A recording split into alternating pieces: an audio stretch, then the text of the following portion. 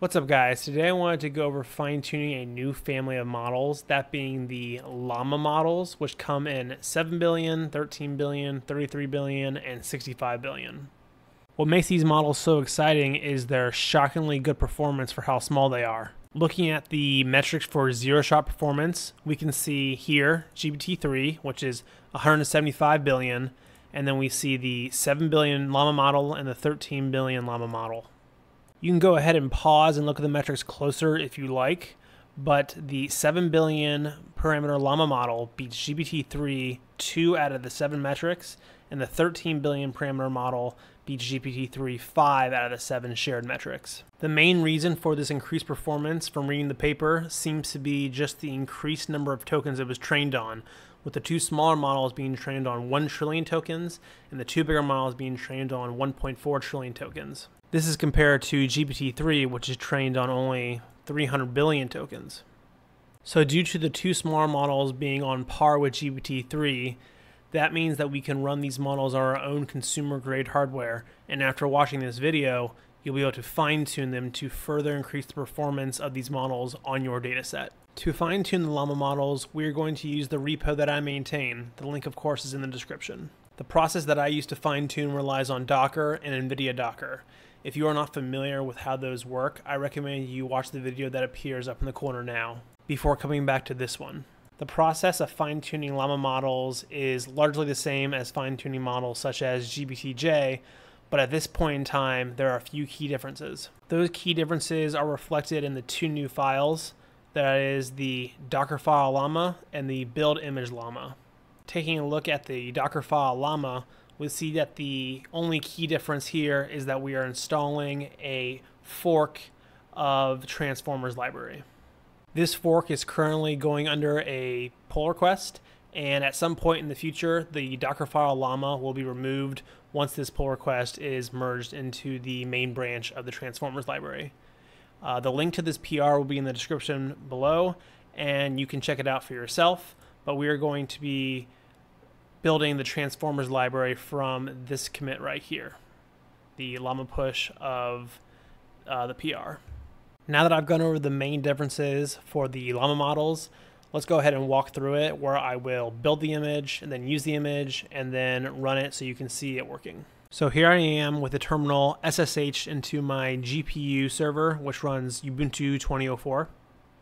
This server has two 3090s, which you can see by running NVIDIA SMI. And we can see the two 3090s. They are actually running the Llama model right now. But now that you know what kind of server I'm on, let's go ahead and get started. And to do that, we'll go ahead and need to clone the repo. So to do that, we'll go ahead and copy the HTTPS link from the code dropdown. And now to clone the repo, of course, we go git clone and then paste in the link we have here. You would hit enter, of course, to clone it, but I have already cloned it, so I will not be doing that. After we clone it, we need to go ahead and enter the folder. So to do that, we'll do cd Finetune and hit enter. So now we're inside of the folder, and we can see the contents of the folder by doing ls, and we see the files that we have here. And like I said already earlier, we need to then build the image. And to do that, we want to make sure that we do run the build image llama.sh. In the future, it'll probably just be one script, but for now, we need to do the llama one. So build image llama. And mine finished right away because I already built it, but yours will take a few minutes before it's ready to go. So now that the image is built, we can go ahead and run the image. And to do this, we go ahead and do period slash and then run image. And now we are inside of a folder called workspace, and we are mounting the files that were in that directory. So ls, we see the same files. And while we see the same files, the nice thing about Docker is that everything's set up and ready to go. So in order to fine tune, we need a data set. For the purposes of this video, I'll be using the quotes dataset that I made in a previous video that goes over how to make your own dataset for GPT-J. But with slight modification, it can work for other models such as OPT and even Llama. So I need to go ahead and copy it into the fine-tuning repo. So let's go ahead and get that dataset. We'll go to the quotes data set, and then let's see what's in there. And then we have the Llama, and here we have the train and validation data set. So I've already done this, so I'm not going to hit enter, but what we'll do is, if you want to follow along, copy star, and then dot dot slash fine-tuning repo. Again, I'm not going to hit enter, but you would. So now that we have Docker running and have the data set in the right location, let's go ahead and get to the folder where we'll run the program that ultimately starts the fine-tuning. To do that, let's do cd dot dot dot dot and then fine-tuning repo. And this is the folder that we will run the program that will ultimately fine-tune the model. So now that we're in the actual fine-tuning folder, let's go ahead and look at the example run.txt file. And to do that, we'll go ahead and cat that out. And here is an example of a run, not for Llama, but just in general. So let's go ahead and copy this and change it for our needs. In this case, instead of GPT3, we want to fine-tune Llama. So let's go ahead and paste it. So there are a lot of flags here, and I'm not going to go over each one. I'll just go over the ones that we are changing. Please read the README for more information on all the flags. So let's go first to the block size. The block size is like the context window. By decreasing this, you'll use less memory, but if your data set sequences are long, you want to keep it at least as long as your longest sequence. For the quotes data set, I'm pretty sure the longest sequence is like 176 tokens. So let's go ahead and lower it to that. This will allow a bigger batch size as well due to the less memory. We want to get rid of the tokenizer name because we're not using the GPT2 tokenizer. Save steps and warm-up steps are good for this demo. You'll have to change those for your own needs. These are all good so far. Let's go ahead and change the number of epochs from 12 to just 1. Let's go ahead and use brain float 16 as well instead of floating point 16. You're going to need to have Ampere or newer to do that, but brain float 16 is superior to floating point 16. It's more stable, and you can go ahead and look more into that if you like. And then we're also going to want to change the model name, obviously. And so let's go quickly to another screen where I show you where we're actually going to get the model from. So as you might be aware, Meta released these weights to the public, but not as a general access. You had to apply to get them. But they like leaked, as in anyone can access them now. So as of now, these weights are legit and they are on Hugging Face. But that may change in the future where this is taken down. I don't know. But if it is taken down, you'll just have to convert the weights yourself after downloading the weights through a torrent or some other means, and then you'll give the path to the weights, where I'll show you here soon. But for now, since it's on Hugging Face, we can just go ahead and copy this, and then let's go back to the other screen. So we're back at the other screen, and here we are at the model name or path. So currently we can just paste in the name that we copied from Hugging Face, and that will work. But let's say what I said, that these are removed.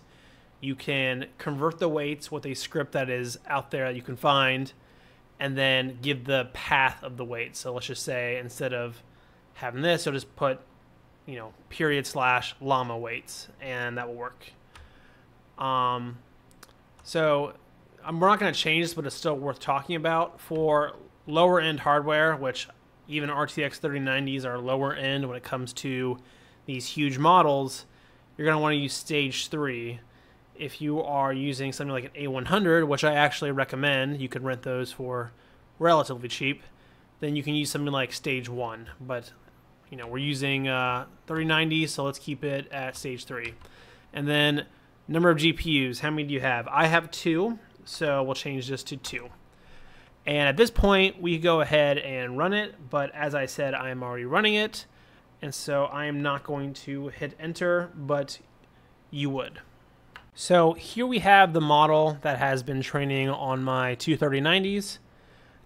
We can see that it's been training for about 5.5 hours right here.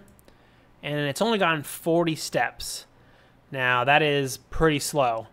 And in fact, this is why I recommend that if you do want to fine tune, even though you can fine tune on 3090s, that you rent some cloud hardware and do it there. And here we have an RDP session of the 3090 server. The model is similar in size to GPT-J, so it is possible to run on this server, but it does take more since it is bigger, and we can see that the RAM is maxed out, and we are actually using swap, which is probably why it's so slow. And if I did run this all the time, it would just be unnecessarily slow, but it would also wear out the SSD over time. And so that is not good, and that's why it's possible, but I do not recommend running it on consumer hardware for many steps. In contrast, here I am fine-tuning the Llama model on an A100 40GB with 200 gigabytes of regular RAM. We can see that we're getting a step about every 5.5 seconds, which is much, much faster than fine-tuning on my 3090 server. And therefore, this is the way that I would recommend doing it. And here we have the weights and biases for the fine-tuning. This is for the 3090 server. Because we're testing at such smaller steps, we start with a much higher loss, but it rapidly decreases, as one would expect. Only 30 steps here. And then here we have the Llama with an A100 with weights and biases, and we can see that the loss is also going down, which is what we'd expect with a successful fine tune. So the last thing I want to do for this video is actually inference from it. So I'm going to go ahead and kill this, and then we're going to see what the outputs from the model are. So let's go ahead and navigate to the inference folder. And now let's go ahead and run the vanilla query, which is just normal Hugging Face versus something like deep speed querying. And a flag is the model path. And let's go ahead and find our model. And it's called Finetuned 700 because we did 700 steps. And let's go ahead and run it. And it's going to be loading now, and I'll come back when the result is done.